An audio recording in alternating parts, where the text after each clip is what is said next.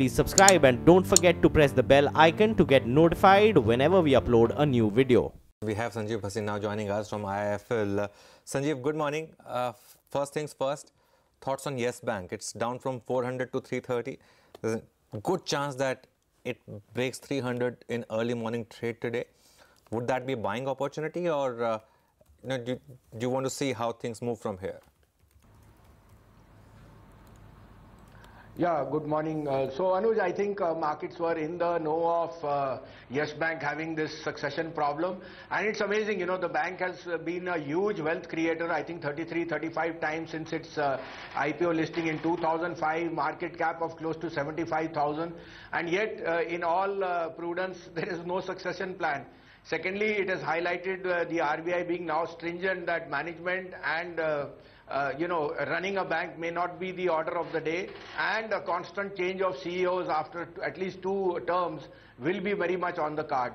So yes, this I would say Yes Bank could be named as Yes Rana Kapoor Bank because of the wealth it has created, and there will be a degree of pessimism which will come. But I think given the size, given the book, given the performance, I would be sticking my neck out at 275, 280, which was the recent time lows, to buy this bank. I think most of the bad news may be in it, and if we get a reasonable succession plan with a professional at the helm, that could steer us through this rough weather.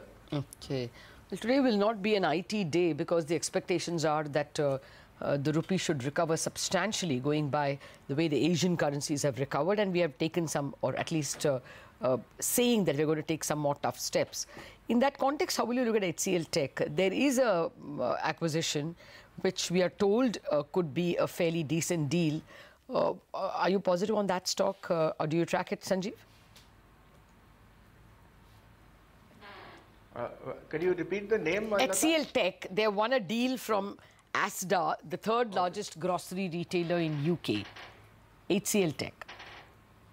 Yeah, so Lata, as a disclosure, we've had a very positive coverage on HCL Tech at 925 when, it lagged because of the last quarterly results and so on, and before the buyback. Now, of course, the buyback price and the stock price has almost come in synergies, and I still think that HCL Tech is in the top 5, would be the most reasonable and would be one of the best performers. However, as a disclosure, we've been underweight on IT and have used this rally to sell. We are playing the weakness in the rupee through the pharma pack. So for HCL Tech, it would be a thumbs up. But for us, pharma would be the dark horse of 2019 to play any weakness in the rupee. Okay, pharma will be the dark horse. Sanjiv, what about a stock like Bajaj Finance? It's now corrected 15%. Yeah, good point, Anuj, and it's telling you where the lock, stock and barrel has been sold, by the FIs. Now, that was more to do with collateral selling, rupee hedge and so on. I think a large part of the weakness may have played out. The stock has been a pedigree performer, and at these levels, my recommendation definitely would be to do a SIP for the next 3 months. I think we are at the edge of the dollar strength. Like Lata pointed out, I think the bears have had a very field day in the last week, 10 days, when every day they were using any rise, any strength in the rupee to sell. And that may have played out well, but now we are in a changing time.